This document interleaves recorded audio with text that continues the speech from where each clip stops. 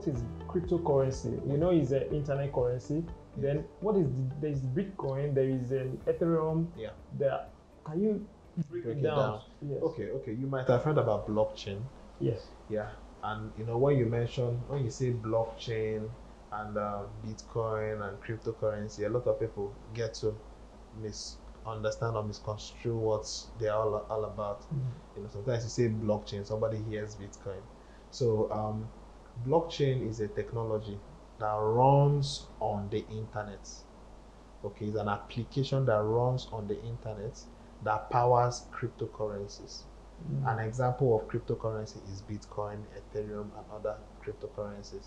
Now, these currencies or these tokens are most of them are built to mimic our existing fiat currency. So when I say fiat currencies, I'm talking about Naira, US dollars, and the rest. Now, some are built, to be on their own unique, but it can be used as a means of exchange because, of course, what is money? Money is a means of exchange, a store of value, something that I can give you and you can give me something in return, knowing that I gave you value, right? So Bitcoin, I used to call it digital gold because number one, it has a lot of characteristics that is similar to that of gold. It is limited in supply. Only 21 million will ever be in existence. Ever. 21 million.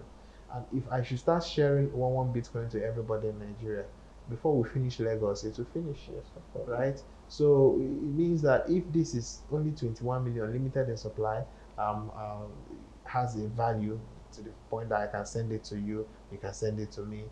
It is powered by the internet and it's global. It means that by the time everybody starts seeing the value in it and start jumping on it, the value would increase. So what brings about the up and down in price of Bitcoin is demand and supply. So the more people get to know about it, the more it's becoming scarce, the more it keeps increasing in value, right? So Ethereum is another cryptocurrency that is built on the blockchain, which is powered by the internet. Ethereum is more like I'll call it a global computing system that is specifically built as a smart contract solution. So when I say smart contract, a lawyer comes into cases to mediate in those cases, right? And that's because there is no common agreement between party A and party B. Yes. Because I have my own mind, you have your own mind. I may want to sell a commodity to you and I give you a fake one and probably collect money from you. But how about there is a system that can ensure that if we have an agreement, I must stand by that agreement. I can't give you a fake one and you can't underpay me because the system is checkmating the both of us. That is called smart contract. And Ethereum is built to power a lot of smart contracts, right? So with Ethereum smart contract, if we sign a contract on Ethereum, you can't cheat me and I can't cheat you. We must agree for it to work. If we don't agree, it doesn't work. So that is what the protocol that one powers, and a lot of other ones. There is USDT, which is a stable coin that mimics US dollars. So anytime you see one USDT is equal to $1, and anytime you are holding USDT, there are of course settlement banks where you can take it to and collect US dollar in exchange. There are even NGN token that you can that mimics Naira. And this is how there are over 1,800 and something cryptocurrencies on CoinMarketCap, and all these cryptocurrencies have their use cases. Some of them are built to or are created to act as shares of companies. Okay, so if those companies are doing well, then those cryptocurrencies would also be tracking the index of the company's stocks. There are some that are built to act as utilities, for a specific reason. For instance, if ShopRite decides to own their own utility token, I can't use that utility token elsewhere apart from every ShopRite globally. So if I go to Spa, they can't accept it. So it's a utility that is specific to ShopRite.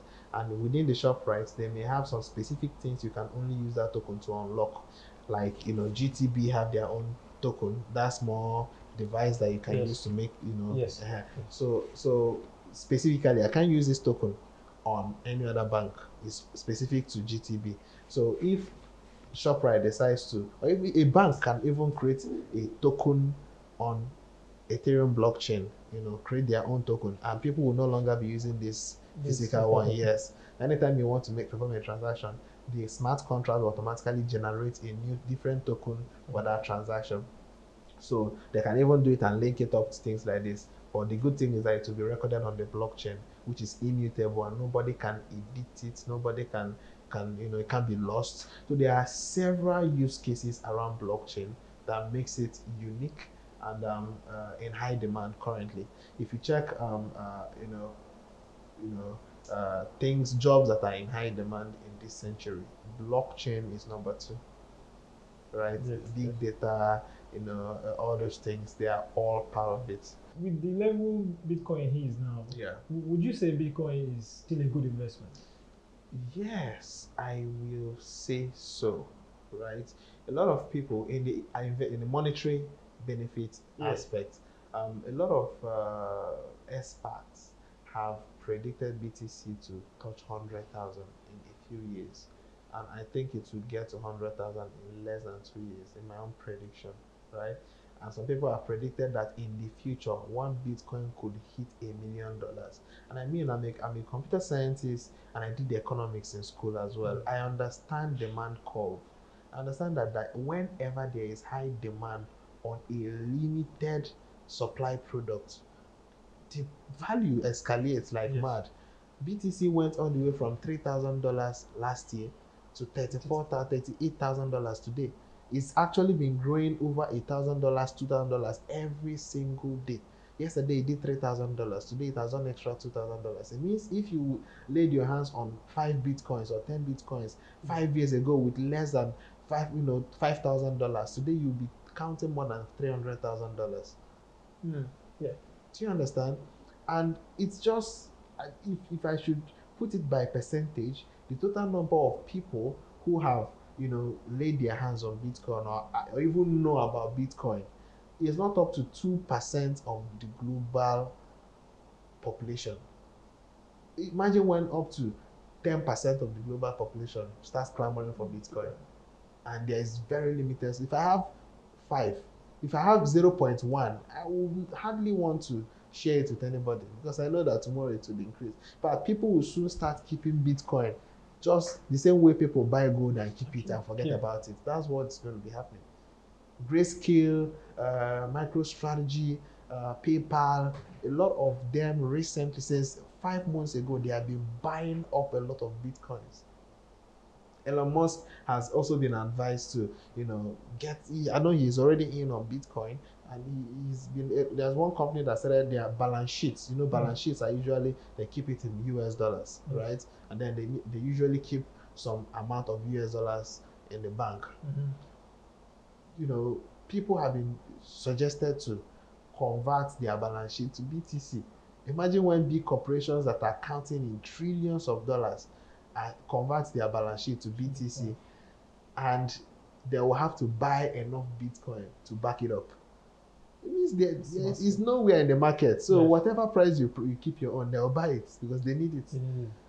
See? So me answering if it is still a very profitable means of investment, I'll tell you, in the long run, yes.